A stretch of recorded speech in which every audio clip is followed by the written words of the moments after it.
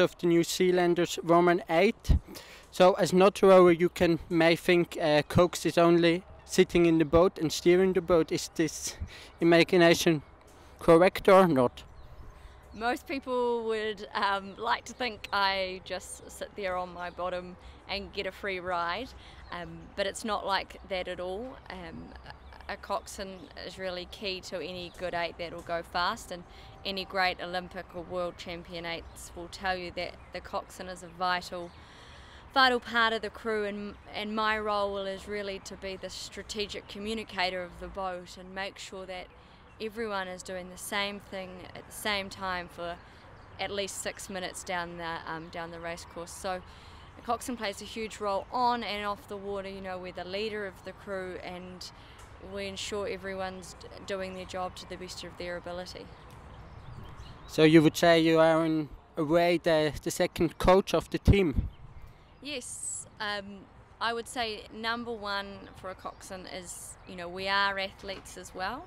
We aren't always coaches, but number two is we're coaches. So in training we're looking at technical elements of how the training role is going, and then racing, it's all about a strategic motivational position. So how do you train? You didn't need to be as fit as the others, so you also go running, go rowing to be fit, or do you train in other ways?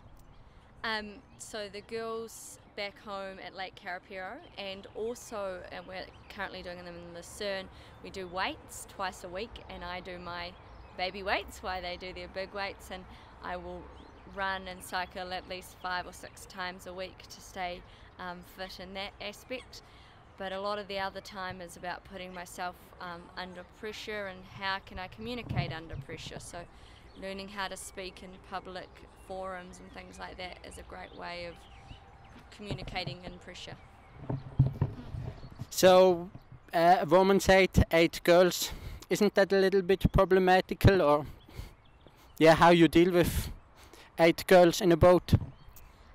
8 girls is really fun. It can be hard at times, but when you get 8 girls doing the same thing at the same time, you have so much fun.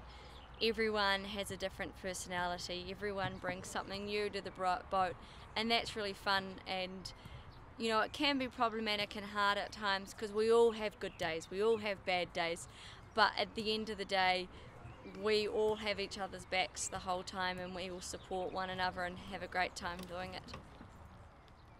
Yeah, thank you and good luck in Rio. Thank you.